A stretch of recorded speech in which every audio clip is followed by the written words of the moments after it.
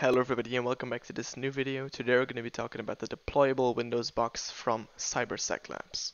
So doing our Nmap scan, we'll notice that we have RPC open, we have SMB open, we have WinRM open, and then we have these two more unconventional ports open, which is 8009 and 8080. And we see that they run Apache and Apache JServe and Apache Tomcat. Now Apache Tomcat is an HTTP server, so let's take a look at that. And if we go to the root here, we can see, okay, we have Apache Tomcat running here. Now if you know anything about Apache Tomcat, you will know that if you get access to this manager app, that then you will be able to get code execution if you can deploy stuff.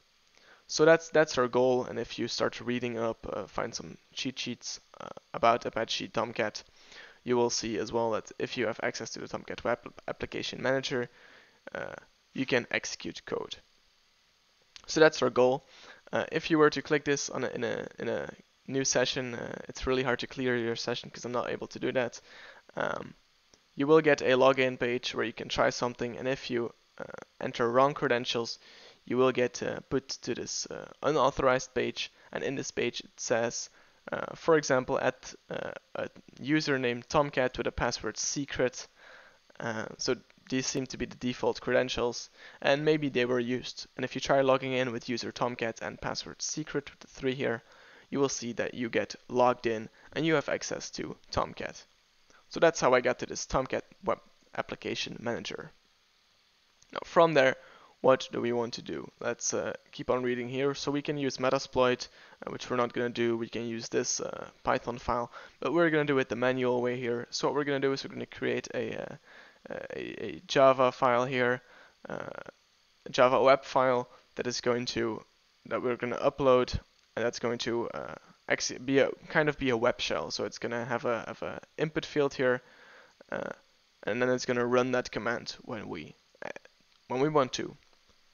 So let's copy this and put it in an index.jsp file.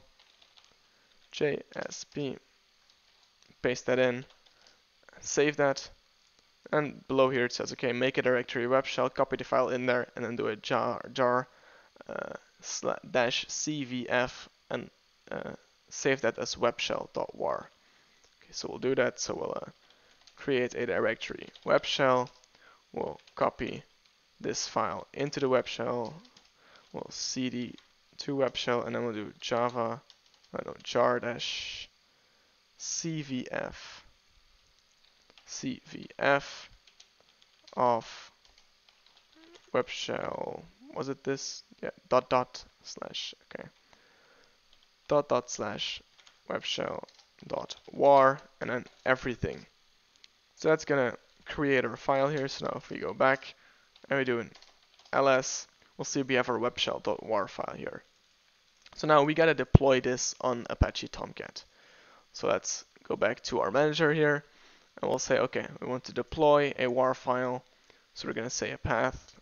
I don't think it matters what we put here, so we'll put here pink, and then we can select the war file to upload, and that's gonna be webshell.war. If we deploy this file, we will see here now we have a new path here, /webshell. So if we go to /webshell, we can see, okay, we have a field here and a button saying run, and if we run this, we see, okay, we have code execution and we are currently the Tomcat user. So now what we want to do is we want to get a reverse shell, obviously, and for that today we are going to use registry service server 32, and we're going to use the Metasploit variant here. So let's do that. So in Metasploit, we can see we use exploit multi-script web delivery. Then if we do show options, we have everything set up. So this is a local address, local port here as well, a local interface here. And then for the exploit target, we have set it to 3. You can do show targets to see all the targets, but we're going to do this one. And then for the payload option, I have Windows meterpreter reverse TCP. So now if we run this, we will notice we get an error, but we can fix that by just changing the L port to something different. So now if we run this, we can see, okay, the server has started and we need to run the following command on the target machine. What this command is going to do, it's going to connect back to our server or web server that Metasploit started and get a file. So let's run this. It takes a while here, but back here we can see, okay, we got a request back. It's handling our request currently. So let's hope that in a second it will give us a meterpreter shell. There we go, meterpreter session 2 opened. So now if we type sessions, you can see, okay, we have a session 2 here, which is a meterpreter session. So let's go into that session. We can do sessions -i for interactive and then the ID. So now we can go into a shell by typing shell, and we'll notice that we are currently tomcat. So now we can upload, for example, winpeas to the box to do some enumeration. So let's do that. So opt privilege escalation script winpeas exe winpeas bin x64 release and then winpeas.exe. So we can upload that to the box, go into a shell, say run that, and that's going to start running. So let's look through the output here. So far we don't see anything interesting. We have this SE impersonate privilege, which is something that we could check out, and I've done that before. So if you search here SE impersonate, you can see I've done it here, and I've also done it with incognito here as well. And this is spingdraconian.darkcode.com, which is also in the description. So we see administrator has logged in here sometime. We have some information about processes, some information about services, and we see here there's this service deploy, which has had a path that doesn't have quotes and has spaces. Now, why is a path that has spaces and no quotes interesting? Because Windows is going to do a very interesting way of finding this path. So for example, if it's going to look for this path, it's first going to look for cprogram.exe. If it doesn't find that, it's going to look for cprogram files /deploy.exe. If it doesn't do that, it's going to find program files deploy ready /service.exe. And if it doesn't find that, finally, it's going to go for the correct one. Meaning that if we were, for example, able to start a server and able to put a file in any of these directories, we could make a service.exe file or a deploy.exe file and have this service run our own vulnerable or file. Then we have another service, but that's not as interesting. So we'll keep looking then. And we see here in this directory, C program files deploy ready, we have write access that we can create files here. And now earlier we already said, oh, if we can create a file in this deploy ready, we can create service.exe, and when we start a service, that's going to be run. So then we only have to check if we can start this service, the deploy service. So okay, we'll keep looking then.